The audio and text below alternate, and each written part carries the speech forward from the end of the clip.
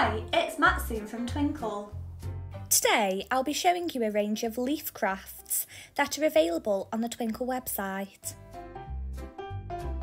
Why not go on an autumn walk with children and discuss what you can see in nature?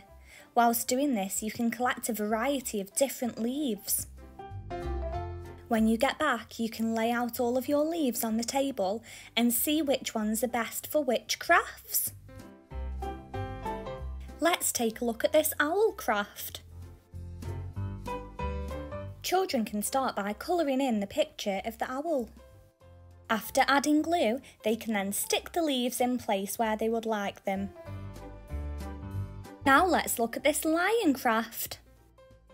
For this activity, you might want to use some paint to paint on the lion's features. You could even use some different colours. I chose some spiky yellow leaves this time to look like the lion's mane. Now let's take a look at this hedgehog craft.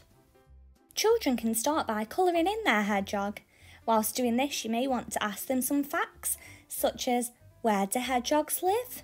Where do they sleep? What do they eat? What leaves would be best for the hedgehog craft? Now let's look at this squirrel craft. Whilst children are painting this, you may want to ask them if they've seen any on their autumn walk.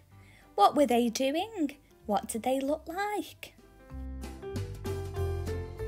These crafts make a great display when children have finished. You could even put them up in the window. Why not make a leaf bunting with any leftover leaves? Threading is a great way to develop children's fine motor skills too. Hope you found this useful. See you next time.